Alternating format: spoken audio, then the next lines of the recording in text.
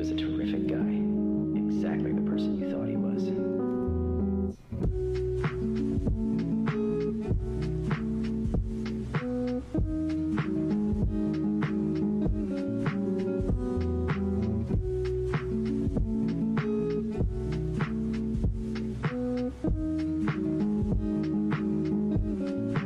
You think I'm selfish?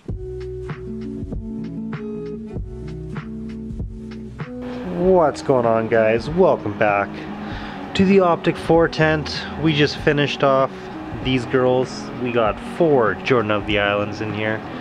We got the God's Perp, looking very perp and beautiful. My goodness. We got the Blue Cheese times Purple Kush. Another really nice perp strain. Beautiful, beautiful buds on it.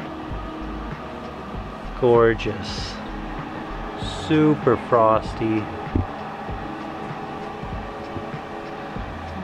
Man, I cannot wait to try these out. So these plants are a little bit smaller than the last run we did, but we did give them about a month and a half less of vegetative growth. So we just threw them right in the flower when they were kind of small, and I was expecting more of a jump once we threw it in flower, but I guess these genetics do not really have that big of a stretch. Something to keep in mind if you are growing in a very small, tight space and you want to be growing some photoperiod plants. So these are Jordan of the Island genetics. We got the God's Green Crack here, another beautiful looking purple strain. All these ones went very purple. Super, super frosty. I think this is the most frosty of them all. Get a load of that. So nice.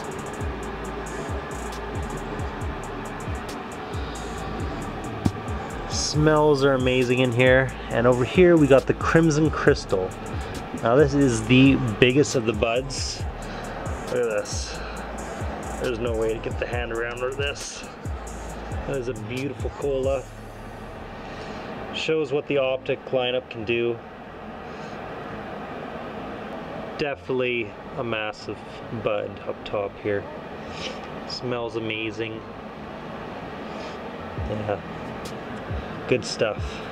So that's it for this grow series. We're gonna be throwing some new plants in here right away, possibly some autoflowers. So stay tuned for that. We're trying to decide what to run in here. What do you guys think? Should we run some autoflowers in here or photoperiods again? So let me know what you guys think. Really excited to get these out, get these chopped down, start taking some photos of them. Super, super purpley plants.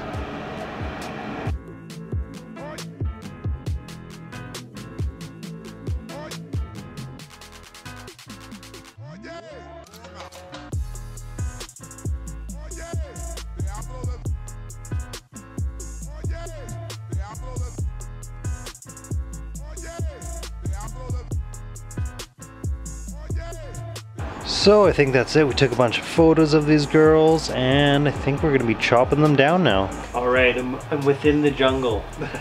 So we got these girls out here now, right about to harvest them. We gave them a good day of darkness, and that's pretty much it. Normally give them 2 days, but yeah, we're kind of wanting some new meds, so we're really excited about this. We got some very nice, beautiful buds. This one I can't even get my hand around. Some very, very nice colas. Super frosty. Smells are amazing once the carbon filter's turned off. It's not sucking up all the beautiful smells. But I'm thinking because these leaves are really, really crystally, really triked right up, I think we're just gonna chop them all and just throw them into the hash pile. And yeah, make some hash either tomorrow or the next day. But yeah, I kind of really want some new hash. So as you can see, my lighting is still pretty terrible. I got my LED light, but it's pretty much dying. It's not doing that good. Definitely need a better lighting system here. But yeah, here we go. We have up front, so up front here, this big one that you can't even get the hand around. This is the Crimson Crystal. This thing smells amazing. Next to it, we have the God's Green Crack. The God's Green Crack is definitely the most triked out of all of them.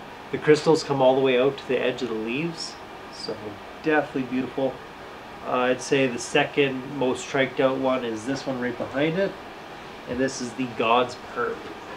This is the really nice God's Perp phenotype I found. Really tasty, super frosty, dank stuff.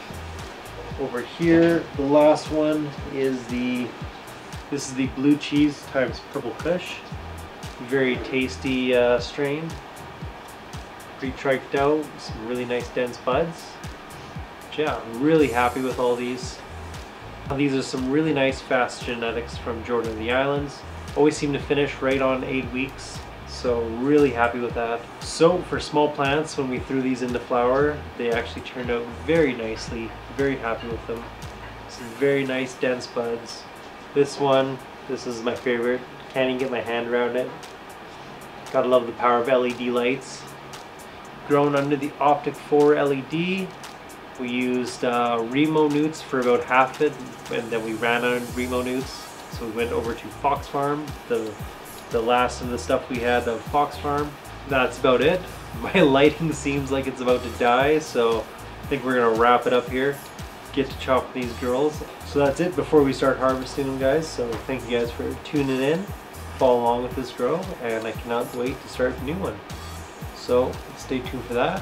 Hope you guys are having a great day too, and peace out, stay stony, stay high. Catch you guys later.